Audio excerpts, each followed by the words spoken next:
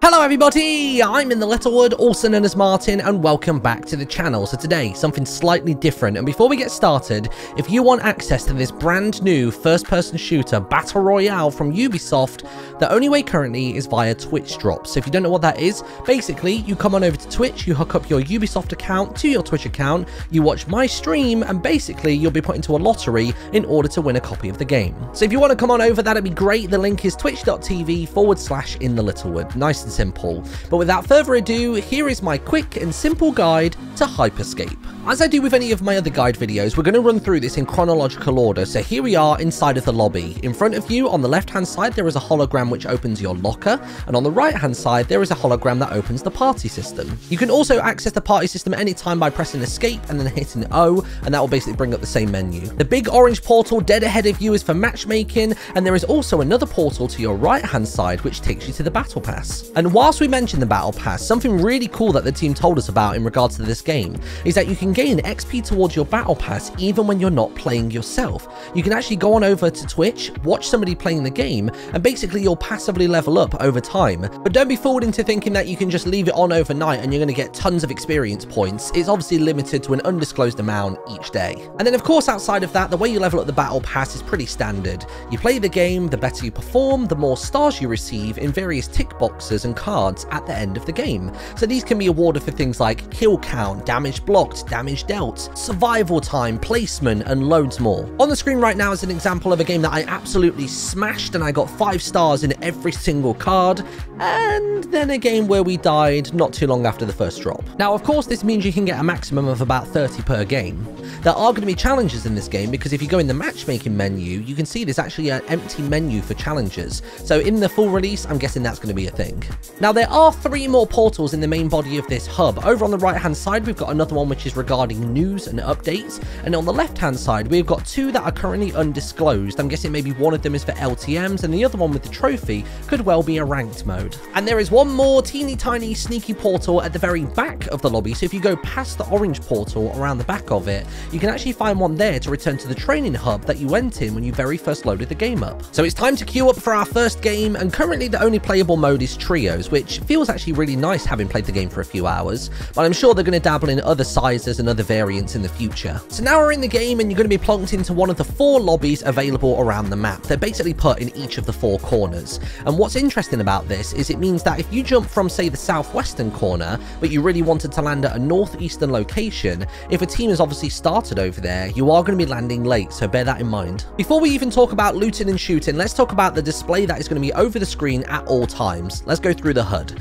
So along the top we've got a familiar wide bar compass. Basically as you turn, it turns as well, makes it easy to call out directions and numbers for where enemies are. In the bottom left corner you've got your teammates' names, health bars, and you can even see their loadouts. Now you can't actually see how far along their weapon or their hacks are upgraded, but you will notice when they have maxed one out because it will turn yellowy orange. Now we move to the top right corner of the screen, and the first thing right here you would think is the player count, but it's not. This is actually the number of teams that remain. So say there was just you and one other squad left, it would say 2, but there could be upwards of 3 enemies still standing. So don't let your guard down just yet. I personally quite like it because I think it keeps that intensity about the game right until the end, rather than going like, oh, there's only one left, let's just try trick shotting him. Like, that's not going to be a thing. But either way, let's carry on. So the next one along is the assisted kill count, which is basically if you help towards a kill that one of your teammates gets, you get a little thumbs up. And then the final one is how many times you've revived your fellow teammates. Alright, it's game time. You can press tab to open up the map as you're falling through the sky towards the ground, and if you want to place a marker, it's middle mouse button, and this is the same input if you want to tag items or mark enemies inside of the game. And if you do a double press with the middle mouse button, it will do the alert ping to say, danger, this way. Now these yellow boxes often have better loot in them than the regular old spoils you find on the floor. You can be lucky enough to find fully upgraded weapons or hacks, or even both, which you can't really complain about. If you press the number 3, that'll bring out your melee weapon, and that can smash through those boxes in an instant. There's also another use for the melee, and that is to get inside of buildings. You'll notice loads of buildings that have got these gold honeycomb kind of glass walls on them. Give them a single whack, you're in, and the loot is yours. As you're going around the streets of the city, you will notice that there are these orange circular jump pads. Basically, if you run over to them, they'll fling you up into the air and help with the verticality of your movements. And just on the topic of verticality actually, throughout the entire game, regardless of what your loadout is, you always have a double jump, which is wicked. So I mentioned a moment ago about fully upgraded weapons and hacks. Obviously, you could be super lucky and just find these inside of a box, or if you down an enemy who's been upgrading their own, then you can steal theirs. But if you want to achieve one by yourself, it's really, really simple. Whenever you find a duplicate of either a hack or a weapon inside of the game that you're currently holding, you can fuse the two together and it goes up a rank. And then it's entirely dependent on which hack or weapon you're actually fusing as to what upgrade you're going to get. Either it could be a quicker cooldown timer, or it could be a bigger magazine size. One really cool detail we did notice is that when you max out any of the weapons, they seem to change their appearance entirely, which I thought was a really nice extra bit of spice. And also the HUD colorings, as I mentioned earlier, now appear as like an orangey yellow, which means when you're looking at a loot pool from a team you've just downed, it's really easy to identify the higher grade materials. Maybe we could benefit from knowing if other items are higher than, you know, tier 1, like maybe have like the traditional MMO coloring systems of like, you know, grey, green, blue, and then the orange at the end. But anyway, let's get back to the advice. So when you come across one of these hacks in the world, whether it's one from a loot pool or if you find it randomly spawned, if you want to swap it with your current hacks, you hold down the interact key, which for me was F, and then you either left click or right click to swap it with the one at the bottom of your screen. Now, I know the question on everybody's lips is probably, are there any heals in this game? Can you pick up any consumables? As of yet, no. And that's because you actually get health passively over time if you haven't been shot at in a little while. So that does mean if you have good maneuverability and you can hide away in a corner, you can replenish all the way from 1 HP to completely maxed out. But never fear, there is also a hack available which can actually heal you up. So let's run through all the hacks real quick. So of course, let's start with the heal. When you do this, you whack down a token on the floor, there's a large circle radius around it, and anybody stood in that pool will basically have heightened health regeneration for as long as it stands. Teleport is our next one, and very simply put, you blink forwards instantly. Kind of like Tracer's blink, I guess, but you could do this in any direction. Literally wherever you're looking, you will move in that direction, so you can go straight upwards if you wanted to. Another fairly similar ability is one called Slam. So when you activate this, your character is flung up into the air, making an arcing motion, and after a moment, gravity will pull you down to the ground really heavily, and you'll do a cool superhero landing, damaging anybody in the nearby area and lifting them off the floor so they don't have any movement capabilities. Shield is our next one, and originally we didn't know whether this was just very tanky or if it made you invincible. We asked on the Discord straight to the developers, and they said for as long as it's active, you take 0 damage. Invisible! Just like a magician's trick, you vanish for a brief period of time. Now, I haven't played with this one enough to know exactly how invisible you are, whether it is completely or whether you have some kind of like weird ethereal glow about you. From what I've seen when others have used it, there's a momentary blip where there's a couple of pixels left where they were, and then nothing. So I think it is just a straight up vanish. The Mine. This seemed to become a more popular pick as our games went on during the little playtest. So basically, this one, you place down a mine, it has a circle radius, and if an enemy gets too close, it will explode. And even if an enemy passes through the circle but isn't close enough to make it blow up, it will then start pursuing that enemy and chasing them down. We did have one chasers in one of our matches, and it seemed to be that shooting it does actually delete it, so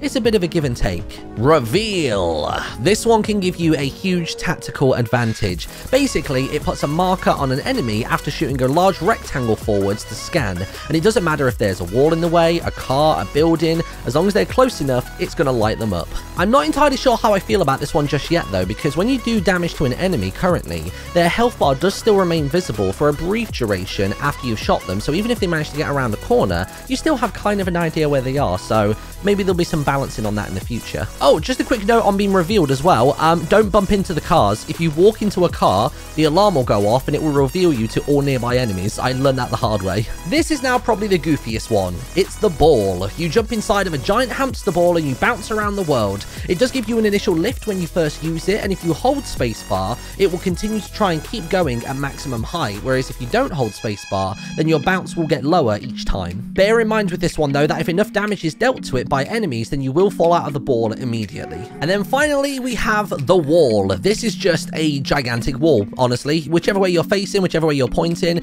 you whack up a wall, it is humongous, and you can delete it, but it requires a lot of firepower. One really cool thing as well is that you can treat it like May's ice wall from Overwatch. If you shoot it directly downwards, it will basically lift you to the top of it when it erects. And this is the hack that I think you need to be most careful with, because if you get caught between a wall and a piece of the terrain, you can actually get stuck. We had a round where a friend of ours was a ghost. They got caught between the wall and had no means of attacking it in order to get free.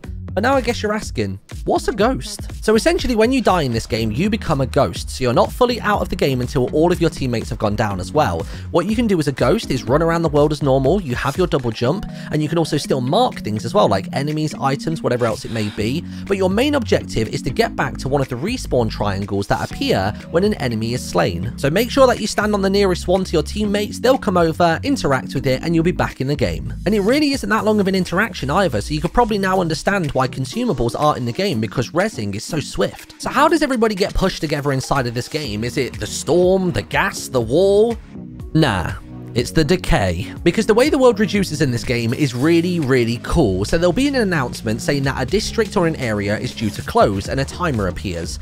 As the 0 mark grows closer, you'll start to see tiny triangles fragmenting all the textures of everything around you. Once that countdown hits 0, you obviously begin to take damage if you're still inside of that area. But what's really cool and helps you get back to the zone a little bit quicker is the fact that now everything has no clip. You can literally run through anything and everything to get straight to the zone, which means you can get there faster, but you also have no cover, so anybody watching from the inside of the zone, they're going to get easy pickings. They're also breaking the mold a little bit by not having a very simple circle shrinking over time. Instead, these districts and zones close really sporadically, which means sometimes you could have a fine zone that you're stood in, a dead zone in front of you, and then the rest of the game is going to be taking part on the other side of that dead zone. So it's all really strange, and no two maps end up looking the same. Just a little side note on this as well. So we had a game in the later part of the playtest after the time was technically over, where there were only 8 squads in the game, and as we began the dive process, we noticed that the map immediately shrunk to accommodate the amount of players in the lobby, which I thought was really cool. Anyway, back to the game. So we're down to the final few teams. The zone is tiny, so let's introduce another way to win, shall we? So instead of eliminating all enemy players, you can instead opt to collect the crown. It will spawn somewhere relatively central to where everybody's playing, and all you have to do is grab it and hold it for 45 seconds without dying. As you'd expect though, holding the crown makes you completely visible to every player in the lobby, and all hell breaks loose. So congrats, contender, you did it! You won your first game of Hyperscape! Alright, well, maybe you watched me win one, but now you have all the details to make it happen for yourself. And just before you head off, here is some final fast-fire bullet points that I think will be handy to know. Number 1, you can cancel any of the ongoing hacks with a simple left click. So say, for example, you had armor on, you can break out of it by left clicking to start shooting again. If you use the ball to go into midair, you can left click to break out of it. And the same with slam as well. If it launches you into the air, you don't have to dedicate to the superhero ground pound. Number 2, there is absolutely 0 fall damage inside of this game, so play to your heart's content and leap off those buildings. Number 3, there doesn't seem to be a world height limit, which is incredible. So consider combining your abilities to get some serious height and get eyes on the enemy. So for example, I used teleport to go directly upwards, and when I was at the peak of that jump, then I activated either ball or slam to go up even higher, and I could see for miles. Number 4, kind of trailing on from the previous one, it doesn't matter how high you go, your slam will always do the same amount of damage. So don't be fooled into thinking like, oh, well, I slammed off a roof rather than doing it from the ground. That should do more, right? No. Number 5, keep an eye on the HUD. In the dead center of the screen, whenever you down an enemy, it will actually give you information regarding how many other people from that squad are still up and active. Sometimes you'll see 1 score, which means you've downed the first player from that trio. Sometimes you'll see 2, and then 3 will let you know that the entire squad has been wiped, and you can breathe for a moment. Number 6, the auto-aim pistol is ridiculous. I'm very certain that this is going to get nerfed. Basically, there are 2 pistols in the game. One of them does heightened damage, but the other one has auto-aim, and it is really aggressively easy. If you literally are looking at an enemy in front of you, you have the pistol out and you shoot, it's almost definitely going to land on them. The reticle doesn't have to be anywhere close to them. Number 7, emotes, sprays. If you want to do either of those things, then you can go ahead and press the number 5, 6, or 7 on your keyboard, and of course you can set these in the locker. Number 8, snipers have no drop off. It's like a laser, have fun, bop heads, stand on top of the red tiger. That's where all the snipers seem to go. And finally, number 9, bear in mind that when a zone closes, all of the respawn points within that zone are also going to vanish. Just thought you should know. Alright, well there we go. That is everything that I've got for you today. If you do have any more additional questions, please feel free to leave them in the comment section below. By the time this video releases, I'll have been playing the game for about 6 hours, so I might have a little bit more information on offer. And you can always come over to my Twitch stream and ask me something in real time. Thank you very much for watching. I know this is a little bit different because it's not Fortnite, but we all love Battle Royales, right? So have a wonderful day, stay safe in lockdown, and wash your hands, you dirty bugger. And I'll see you all next time. Ta-ra.